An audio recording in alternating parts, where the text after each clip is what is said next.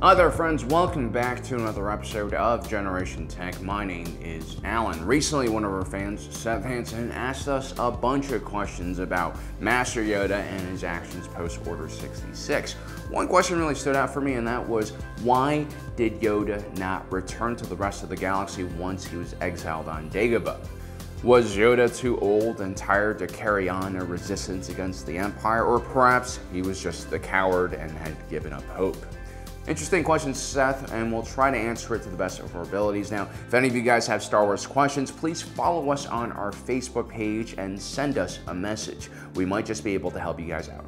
Well, after Order 66 occurs, Yoda manages to meet up with Obi-Wan Kenobi. Together, the two Jedi attempt a last-minute assassination of the two most important figures in the newly risen Empire, Darth Sidious and Darth Vader. Yoda wants Obi-Wan Kenobi to confront Darth Vader because he believes that the younger Jedi would not stand a chance against Palpatine. Probably true. At the same time, Obi-Wan Kenobi is distressed about confronting his former Padawan. While it might seem stupid for Yoda to send a reluctant Obi-Wan Kenobi on this mission, the end result is that Anakin gets to live because Obi-Wan Kenobi cannot bring himself to deliver the killing blow. Now, Yoda is probably one of the most powerful Jedi in the entire galaxy, so it makes sense that he would go after Darth Sidious himself. But we know that Force powers alone do not win a battle. I mean, Obi-Wan Kenobi clearly is not as powerful as Anakin Skywalker, but by using good lightsaber technique and Force techniques, he was able to overcome any disadvantages that he had. So naturally, no matter how powerful you are in the Force, there are always going to be techniques and strategies one can use to increase their odds of victory and counter other forms. As I've gotten older, I've basically learned that everything in life is a more complicated version of that childhood game we all used to love to play, you know, rock, cat, microwave. It applies to everything. Now, Mace Windu, who probably wasn't as powerful as Yoda in the Force, was uniquely suited for fighting against Sith Lords. His Form 7 Vapid lightsaber combat form, for instance, could absorb an opponent's energy and reflect it back towards them. This is why he was able to soundly defeat Palpatine. Yoda was a master duelist as well and proficient in every form, but he mostly focused on Form 4, the acrobatic Ataru. When Yoda starts the duel with Palpatine, he's unable to switch to Form 7 Vapid because he's either not comfortable with it or prefers other methods. What ultimately ends up happening between these two incredibly powerful and well-matched Force users is a battle mostly focusing on Force powers.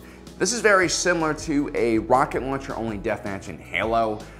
It's not a good situation for either combatant. Everyone kind of loses ultimately. At the end of Yoda and Palpatine's little battle, their Force powers create an explosion which sends both combatants flying across the Senate floor. Yoda falls down several stories, and Palpatine manages to hold onto the high ground and call for some clone shock trooper reinforcements. Yoda decides to play it safe and flees through a maintenance hatch to a waiting Bail Organa, in a very Luke Skywalker Bespin Cloud City-like way. Now, Yoda admits to Bail Organa that he has failed and now must go into exile. You know, at first glimpse, we might assume that Yoda in this situation has been overpowered by Emperor Palpatine. Maybe he's even afraid of the Dark Lord. But that clearly is not the case. Even during his duel with Palpatine, he was evenly matched. Things could have gone either way, and Palpatine probably knows that as well. Ultimately, Palpatine got lucky and held onto the high ground, and Yoda was smart enough to know never to fight someone on that high ground. So, like in most, rocket launcher only matches, the victor was decided by luck and not necessarily skill. Yoda, with his body beaten and battered at this point, was smart to run, especially with clone reinforcements on the way. But ultimately, defeating Sidious at this point was not as important as one might think. I believe Grandmaster Yoda was a Jedi with immense foresight into the future. We know that Yoda sensed and had visions of Order 66 before it actually happened. We also know that Master Yoda was suspicious about the Clone Wars from the beginning. Yoda always made allusions to some hidden Dark Lord who seemingly was puppeteering the entire Republic and even the Jedi itself. While most Jedi became increasingly involved in the Grand Army of the Republic, Yoda probably carefully watched in horror as the Jedi Order began to change and militarize. By the time Order 66 started, Yoda was probably already very aware of the trap the Jedi had basically launched themselves head forward into. By the time the Jedi figured out what was going on, if they actually had moved against Palpatine or his government, the Jedi would have most likely been deemed as enemies of the Republic and democracy. Even if Yoda had killed Palpatine in the Senate at that point, it would have been very hard for the Jedi to prove that what he did was right, because to most outsiders, it would have looked like a coup. Yoda was also already in the last century of his life. Although his Force powers were potent as ever, his physical body was frail and failing. More importantly, sometime around the last year of the Clone Wars, Yoda found new meaning and purpose when he was contacted from the Great Beyond by Jedi Master Qui-Gon Jinn. Qui-Gon Jinn had always been a very unorthodox individual, especially when it came to his personal relationship with the Force. While most Jedi didn't try to question the Force and just gave themselves freely to this cosmic energy, Qui-Gon Jinn was always a very curious individual, and he ultimately ended up figuring out how to become completely unified with the Force as a spirit. Now, Qui-Gon's own training was not 100% finished when Darth Maul gutted him, but he was aware and conscious enough to be able to pass down his own teachings to Grandmaster Yoda. Being a Force spirit meant that an individual's consciousness no longer was tied to their physical body. Instead, their consciousness would join what's known as the Cosmic Force. There, a Force spirit would live in an in-between dimension where time is no longer linear and the ailments and diseases of the body no longer mattered.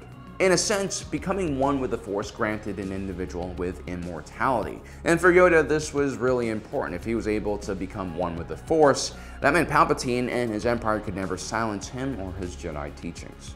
And so becoming one with the Force was a very top priority for Yoda. Once he was able to do this, Palpatine would never be able to find him ever again. They basically would be in different game lobbies.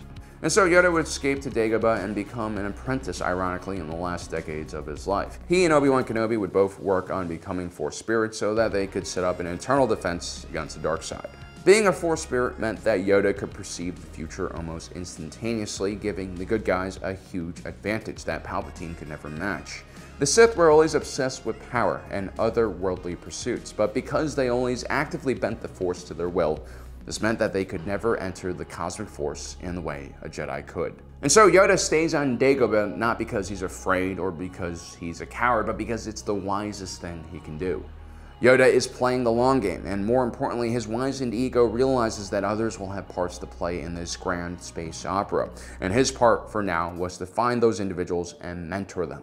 Lastly, when Seth approached us with this question, he also specifically asked, why didn't Yoda come out of hiding to basically murder Darth Vader?